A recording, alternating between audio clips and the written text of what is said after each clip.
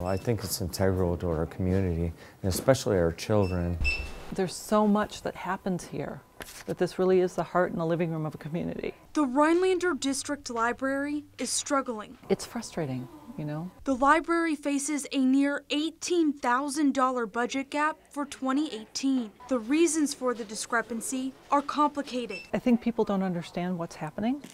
The library asked for a near $46,000 increase over its 2017 budget. They received a less than $5,000 increase. When the library comes to us and makes their request, we have to figure out what do we have that we can give them without pulling from other services. 5 towns help fund the library: Crescent, Newbold, Pelican, Pine Lake, and Rhinelander. Crescent and Pine Lake both gave more than half of their allotted tax increases to the library. But Library Director Virginia Roberts says it's not enough. Our costs aren't going down. They continue to rise, and something's got to give. Town funding for the library comes from property taxes. The problem is towns are limited on how much they can charge for property taxes, and that money has to be used for a lot of things. That has to be spread out amongst our roads, our fire department, our first responder.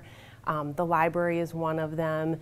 And then just our basic expenses. We understand that, but we can't ask for less than we need. Roberts says that other funding options, like grants, won't solve the budget gap. We are very lucky in this community to have the funders we do, but we can't count on outside grants. We can't count on that for funding. We can only count on our government for funding. The library is asking the public for input on what it should cut back through a survey. All of these suggestions, frankly, were horrible. They all are horrible. Some suggestions the survey includes is cutting back on hours and some programs and services. Our library runs about as leanly as it can. So when you're running a really lean ship, where do you cut? You start cutting off digits and limbs and pieces of an organization that really need to be here. The budget struggles now make Roberts fear for the future. Are we going to go away right away? No, but I don't want to go down that road, even a little bit.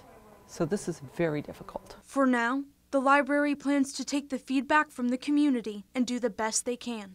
We are covering the news in Rhinelander. Dakota Sherrick, Newswatch 12.